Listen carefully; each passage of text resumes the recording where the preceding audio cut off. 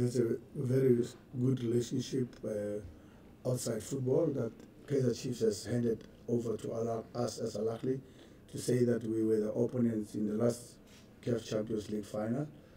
But outside the pitch, we are not opponents.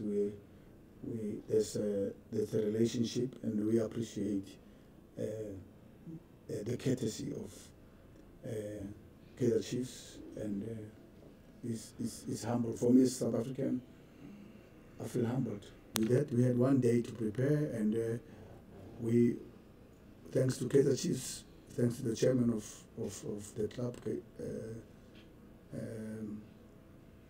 Chairman Mutau, for offering us the facilities where we could not find any other facility in the country that has a pitch, that has the cryotherapy for ice baths and massages and the pool and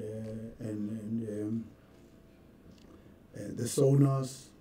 There's no facility in South Africa that has that. But Naturena has got the facility, and it was good for us, and it was also good for us to see, because I haven't seen the facility myself, how it is, but sure, what an eye-opener to see that there's a team in Africa that has this kind of facilities, and it's not about training pitch or all that, it's about the whole hospitality, the lounge and everything. Unbelievable team, and I think Ahly will tell you that it was a high-level facility. It's top.